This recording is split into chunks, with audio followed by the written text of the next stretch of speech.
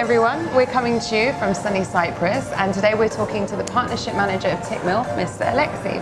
So today we're going to go through some information about becoming an IB, and we're going to discuss some topics that may interest you and help you succeed. So, good morning Alexey, how are you? I'm doing very good, thank you, and a good morning. Good, nice to have you here. Oh, thank you. So what I wanted to start off with is, could you tell us a little bit about the ideal kinds of people that are going to become an IB? Sure. What I can say that, from my experience, any person can become an IB. There isn't a specific criteria that would justify a person ideal or not. It's all about dedication, it's all about their effort, and it's all about passion in what you do. And it's only a matter of how much effort you want to put into it to become successful. Okay. So it's not more about the kind of person, it's about the effort you put in. It's all about effort, and it's all about your will to grow yourself in this business. And there's a person trying to deliver really good product to their customers, and it's all about doing something, taking an extra mile. Right, okay. So we were talking about individuals, but what about businesses? So what kind of businesses could be good as an introducing broker? Well, there is a belief that there are certain businesses there that that suit better IB business. I would say that the businesses which are connected to financial industry, the businesses where people interact with others, businesses where you come across others willing to invest, yes, they give you certain potential to grow your business faster.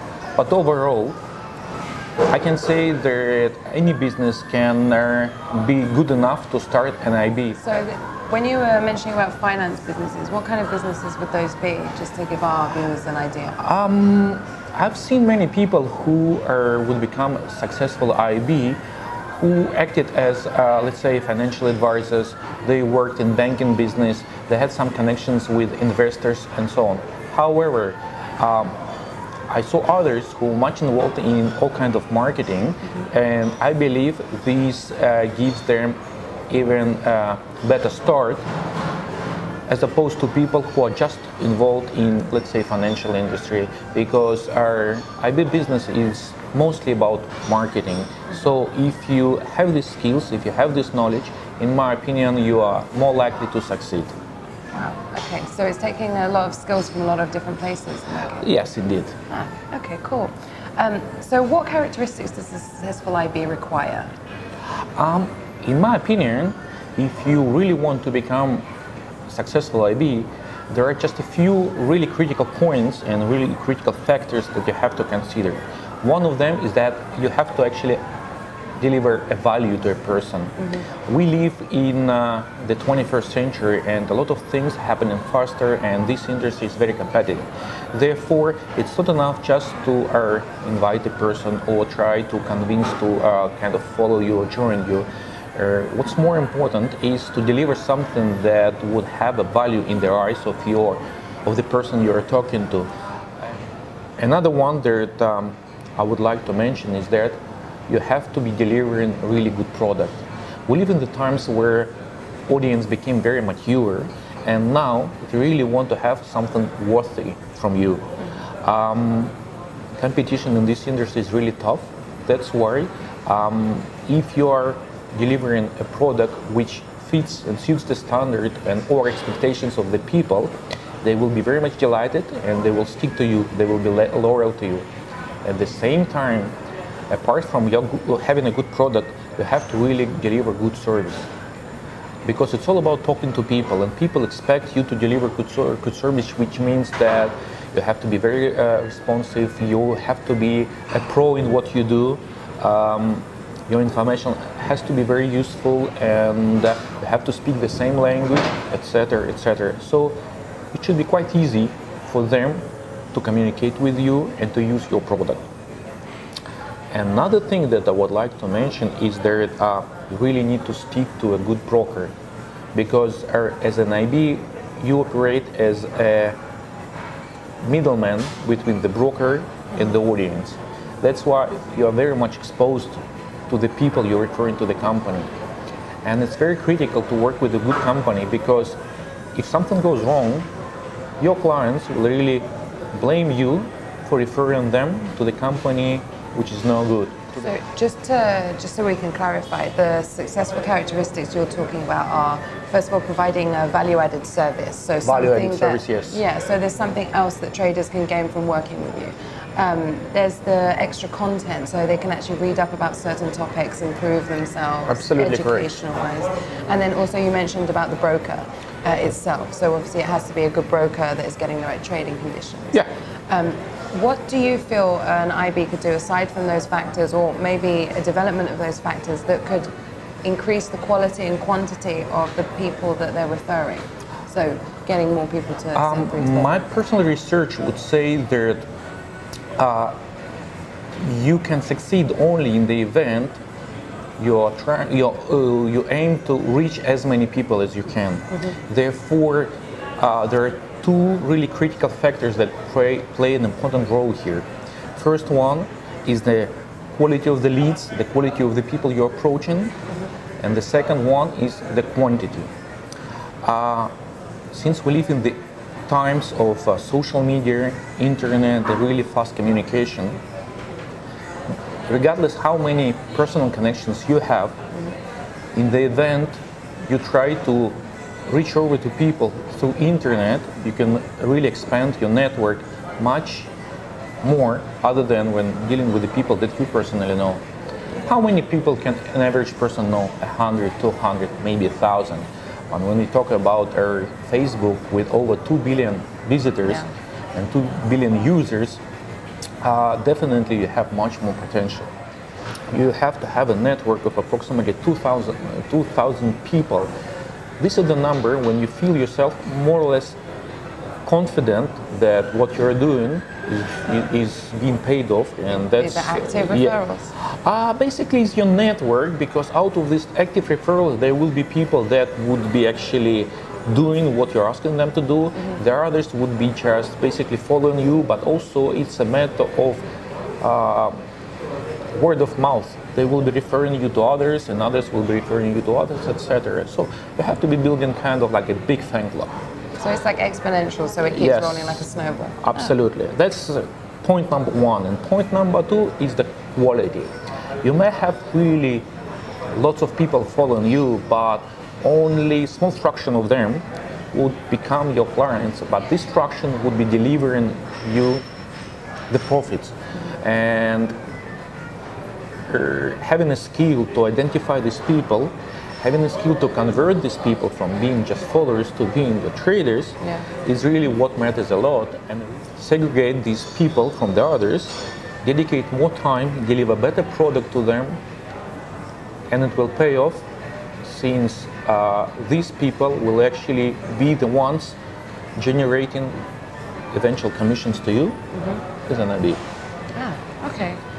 Well, you were talking about commissions, so leading on from there, what kind of commissions or structures are available to IBs now? There are many different options available. Let's talk about the ones that are more common on the market. The one which is used by majority of brokers and which is very well known to most of the IBs is a volume-based commission. This is the commission where the IB gets the benefits from the volume traded by their referred clients. There are maybe certain amounts of money paid for each lot, or certain number of people paid for each lot, and the concept here is that the higher the volume generated by clients, the more the IB is going to receive. There is another one where an IB gets compensated for their clients that became active with this broker. It's called CPA, cost per activation, or cost per acquisition. That's an option where an IB gets commission for referring a qualified person to the company. A qualified meaning that this person has to fulfill certain requirements. That's mostly used by their people who are capable to generate significant traffic from their website, for instance, or from their web page to the broker, and they hope that at least a certain portion of this traffic will actually convert. So can I just ask, those kinds of clients, would that tend to be more people that are following the IB and maybe their trading strategy and the way that they work, rather than individuals that are kind of autonomous, so they have their own trading strategy. So maybe the different commission schemes are working. Basically, it can be both. Yeah. The whole concept between the two is that in the first case scenario, their IB is more likely to actually interact with their clients, support them, provide their feedback, etc.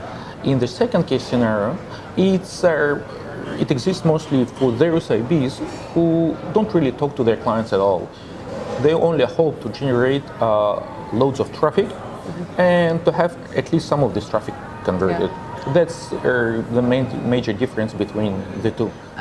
What are the kind of mistakes that a lot of IBs are making? And what are the ways that you would say that they could overcome them?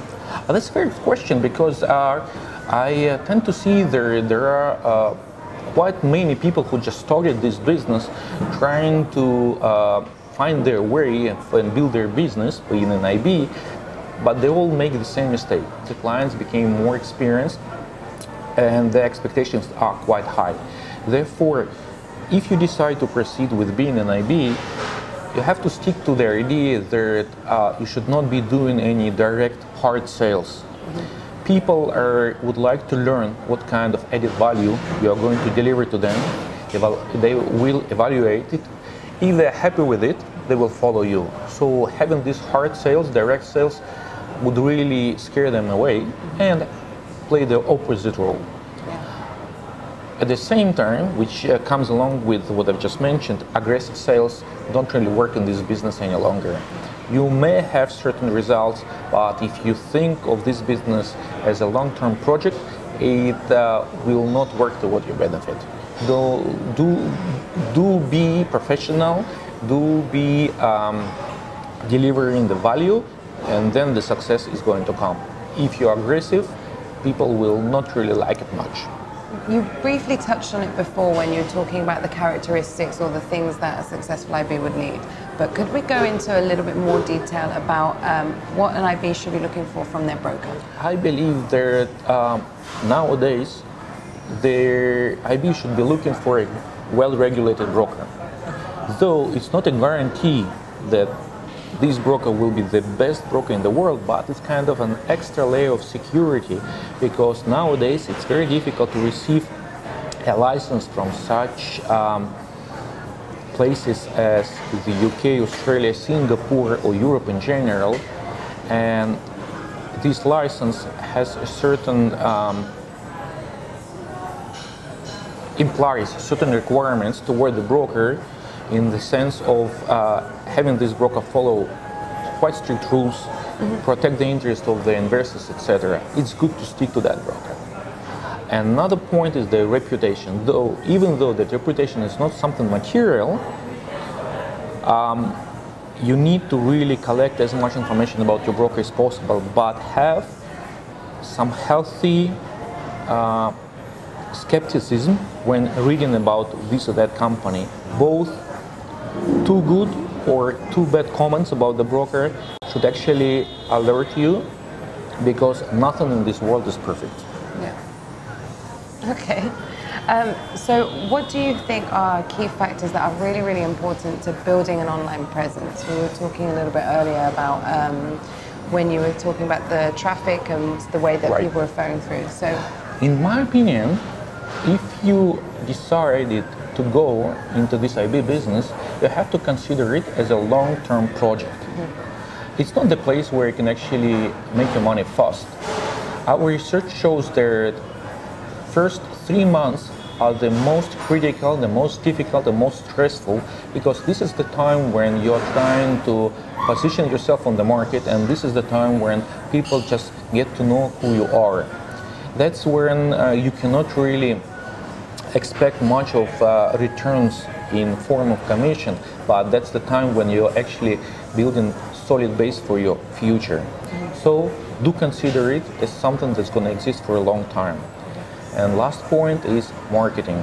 Nowadays, marketing plays a very important role. No matter how good you are, how good your product is, if others don't know about it, they will not actually join you. It will not work to your benefit. So the last thing I want to talk to you about is the models that IBs are using. So we were talking about the products they were offering, the methods that they were capturing, but are there any specific models, so a fully comprehensive solution that IBs could or would use? That's a very good question, because some people think that in order to succeed in this business, you have to be offering something unique.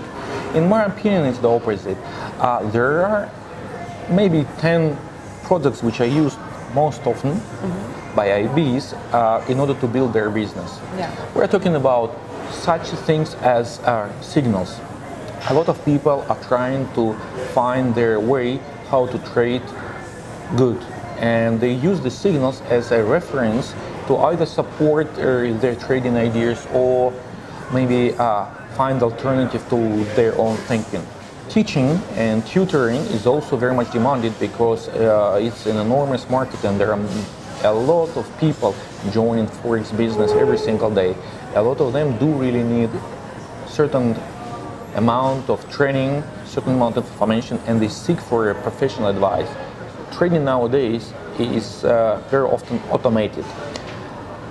And in this industry, expert advisors or all sorts of automated trading solutions are very much demanded, because again, not everybody has time to learn or has time to trade, but there are plenty of people willing to have access to those softwares which allow them to profit from the currencies. Not all of them know how to code, not all of them know about programming, therefore they are looking for their service providers capable to deliver them these pieces of software. From my observations, I would say that you should not be looking into something unique. You need to pay more attention to what you deliver, the quality of your product, even though it's something which is already offered by others, and how you market it to your audience. Wow, okay. So I think we've covered quite a lot today. Just a few takeaway points. So Alexey, you feel that the best way to kind of progress as an IB is by adding value-added services. Absolutely. To work on the marketing. Correct. But you also mentioned that it doesn't have to be specific to one way, and it also doesn't have to be unique, as long as Correct. you're adding the proper value and you're paying real attention to the level of service that you're providing. Yes, that's correct. People became very much demanding. This industry is very competitive, therefore your clients expect you to deliver a certain level of service to them. You have to be supportive, you have to be quick in the sense of responding them, and you have to be quite professional in knowing what you're doing. So if you're a coder and you know how to build automated trading solutions, you have to be quite confident in how to adjust it to changing situation on the market. If you're a tutor, you need to be knowing certain things and be able to deliver the knowledge to the people. Yes. Thank you, everyone. So this is all we've got time for today, but we'll be back soon with a lot more about Tickmill. Thank you very much for joining us, and have a great day.